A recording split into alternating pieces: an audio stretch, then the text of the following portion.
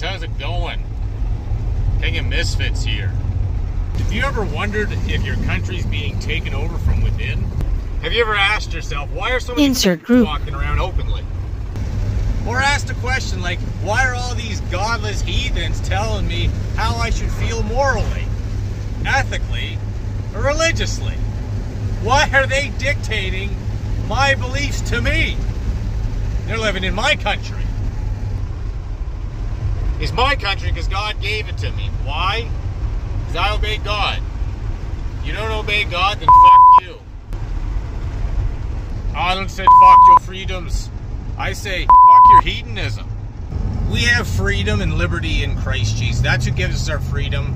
It comes from God inherently, not from man, not from government, not from any institutions that man has created. It comes from God.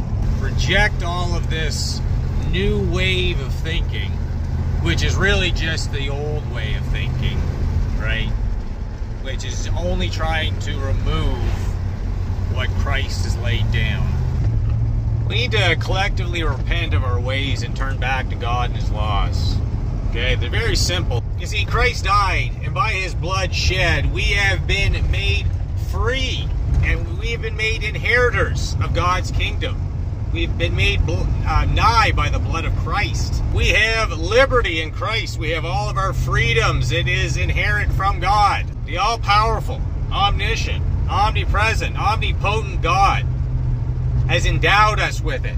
Not man or institution or any letter of law, but God. So if we turn back to Him and we reject the yoke, the burden of this world and of the flesh, then we can truly move on and live life how we're supposed to live it and see how God can bless our lives. That's it. That's it. That's out. Peter. King Misfits, out.